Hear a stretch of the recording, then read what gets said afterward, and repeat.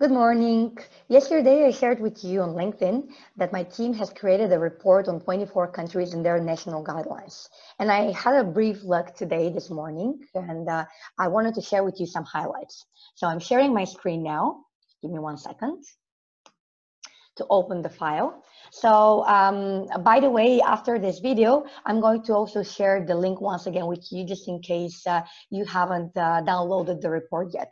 So this is the guidance on management of clinical trials during the COVID-19. As most of you know, the FDA and the European Medical Agency has submitted additional guidelines on conducting clinical trials and supporting clinical trials while the pandemic. And what my team did was going through the 24 different countries and even more, but we saw that in 24 different countries there is also some differences that come like on a local basis. So we wanted to highlight these. So in this report you can find all of them in one place. What I wanted to do now is to maybe mention to you some of the specifics when you look at this report.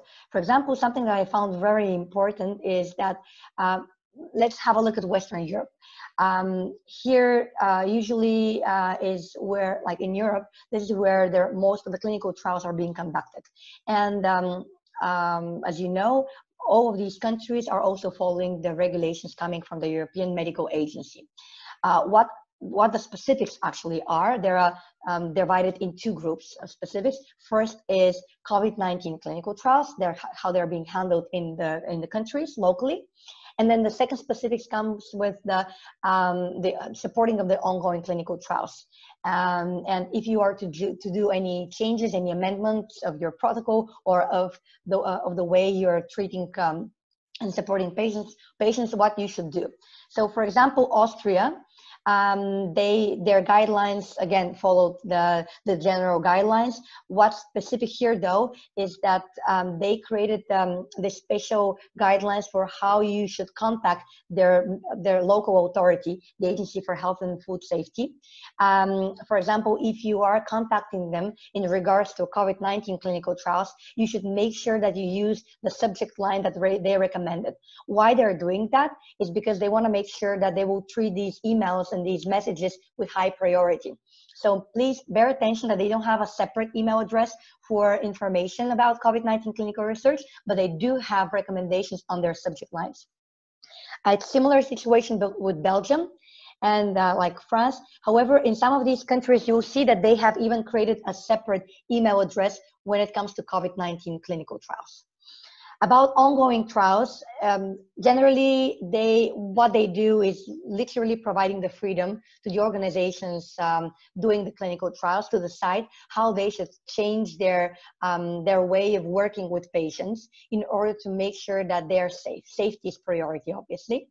And so what like the main guidance here is around how do you submit these changes to the authorities, and is there any new procedure or when you should do that. For example, I think I saw it in Germany.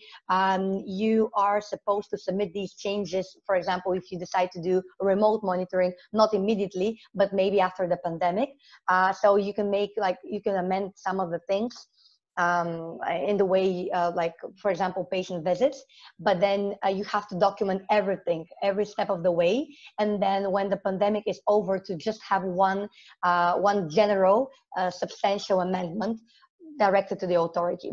And from the Western Europe, I saw only the UK with some more specifics around how you should better treat patients during the pandemic and participants in clinical trials. So have a look at them. I hope you find them useful. And if you have any questions, just contact us back. You can send me a message, or you can just straight contact our team. We're happy to help. Enjoy your day. Bye-bye.